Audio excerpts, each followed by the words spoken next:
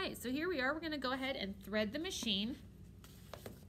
So before we thread the machine, I'm going to go over a few parts. So these right here, these are called the thread holder pins. This is where you put your thread, your spool of thread.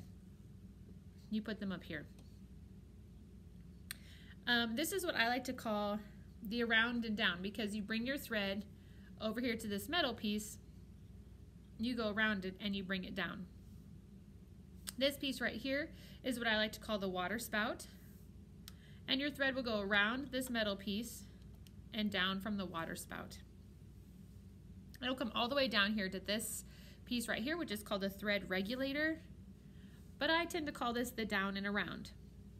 So over here, you do around and down, water spout, and then you go to down and around. So you take it, bring it down, and you go around the bottom of it, and you bring it up, and you bring it up. Now, when you move this, your hand wheel over here, this piece comes out. You can see that, and it goes back in, swings up and around, and it comes out.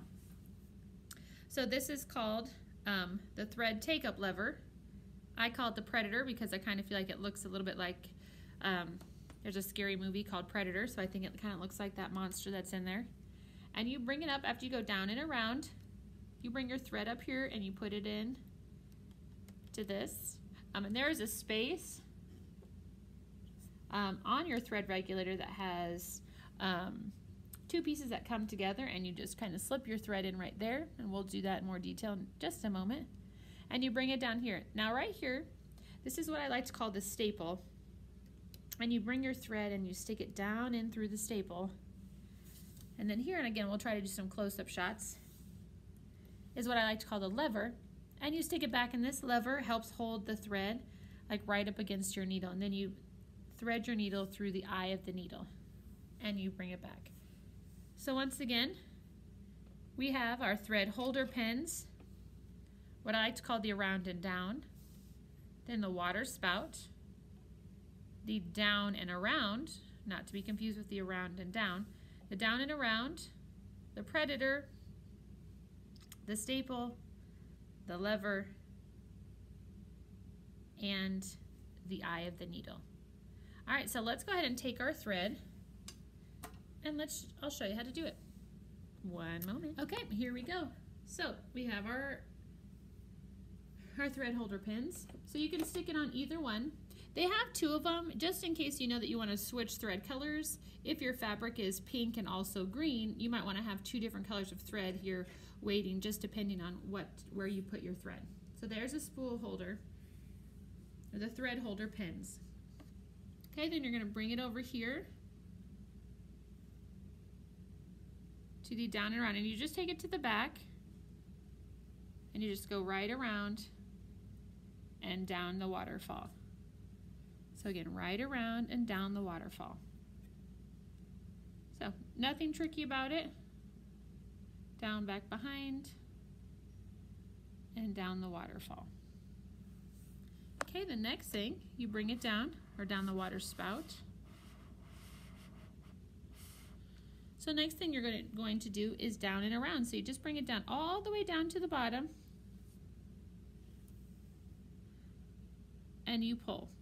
Once again, just bring it down to the very bottom of that metal piece, and you bring it up, and voila.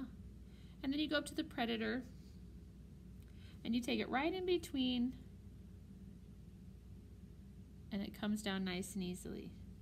So once again, you go up, oops, up and in, hey, you bring it down. Then next we got to go through the staple right here. So you take the end of your thread through the staple,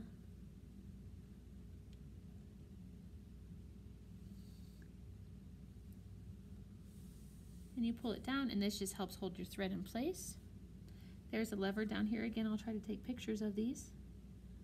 You put it around the lever, and it just holds your thread really close to your needle. Then you take the end of your needle, or the end of your thread, and you stick it through the eye of your needle.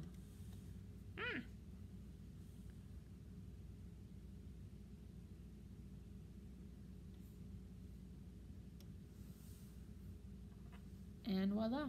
If you notice, when you do your thread correctly, it should form a lovely letter N.